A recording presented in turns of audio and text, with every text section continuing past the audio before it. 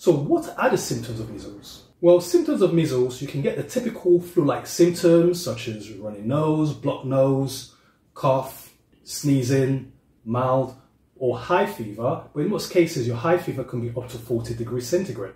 Now the three important features for measles to look out for would be conjunctivitis, which is when you get sticky, gunky, yellow discharge in one or both eyes, koplik spots, which are like the small white spots in the cheek and within the gums, and a characteristic measles rash, which is a non-itchy red rash that starts from the face, behind the ears, and then spreads downwards to the trunk and other parts of the body.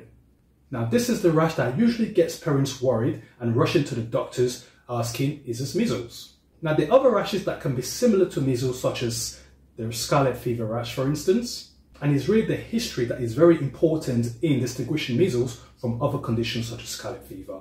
Remember, the rash appears 4 days after the flu-like symptoms, which is not something you would get with scarlet fever, where you get the rash straight away after the symptoms. And with scarlet fever, you might have other symptoms such as a strawberry red tongue, for instance, sore throat, which you will not get with measles.